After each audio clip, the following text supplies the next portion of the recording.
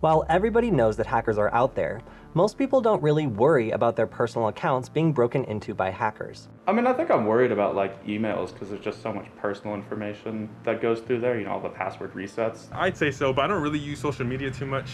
I mean, if I was a target for some reason, I would hate to see charges off my bank account that I didn't authorize. There's a little bit of worry that crosses my mind, I guess, when it comes to like every now and then I'll see people get hacked.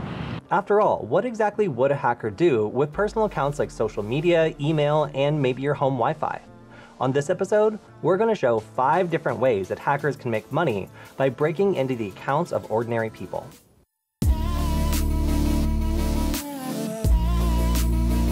If you were to ask the average person why a hacker would want to break into their accounts, most people wouldn't be able to think of many reasons.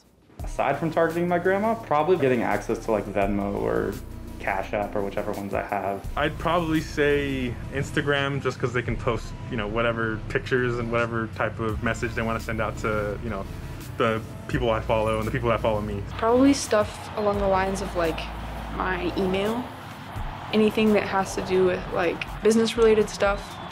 The first way that hackers can make money by breaking into accounts like emails or social media is compelling phishing attacks against friends, family, or coworkers. Once accessed, hackers can send information about scams to your friends and family, or even frighten your family into paying a fake ransom. In 2021, a hacker took over a woman's Facebook profile and used it to sell non-existent items on Facebook Marketplace. Once a buyer had paid up on the non-existent item, the hacker would lead them directly to the victim's door, leading to several dangerous confrontations. I don't know what to do. I really don't know what to do. I just need to get the word out to that is not me. It is not me. Oh my gosh. How do you even deal with that? Like, sorry. Yeah, I know one person, they got hacked and they're trying to get their account back through Instagram, but they couldn't, and their account was used for cryptocurrency. So that person like posts and stuff telling people to, hey, go to this link and make an account on this cryptocurrency website and buy some crypto. The second way that hackers can make money by breaking into accounts is by stealing and reselling digital assets, like V-Bucks from Fortnite or Dogecoin, a popular digital currency. The way hackers can do this is either by phishing, cracking passwords, or by tricking users into running malicious files which actually steal their accounts. Hackers breaking into Fortnite accounts with password crackers were able to make almost $1 million a year simply stealing and reselling Fortnite skins. Oh, I should just do that. Wow, okay. I'm assuming that probably goes pretty rampant in Fortnite just because of all those skins they have in there. Okay, that's crazy. That means any digital asset that's protected behind a weak password is a very tempting target for any hacker who wants to make money. It might be hard to imagine that your home Wi-Fi network might be incredibly valuable to hackers, but in fact, if the right hacker is able to break into your Wi-Fi network, it's fairly easy for them to use it as a money-making enterprise. From redirecting victims to scam websites all the way to redirecting criminal traffic for other criminals, hackers can make your router work for them while exposing you to the risks. Yeah, so home networking is interesting, and you're right, typically most people don't think that their home is necessarily a target. But after, 2020 and COVID lockdown, there's a significant portion of the workforce that works from home. There's an example where LinkedIn, if you're familiar, had a hack, and that was done from somebody who was using their company's laptop and company information at home. They use this to break into their personal website. They went on LinkedIn, surprisingly, and found other employees that worked there that they could potentially target. From there, they found a person who had their own personal website that they were able to exploit and find a way in.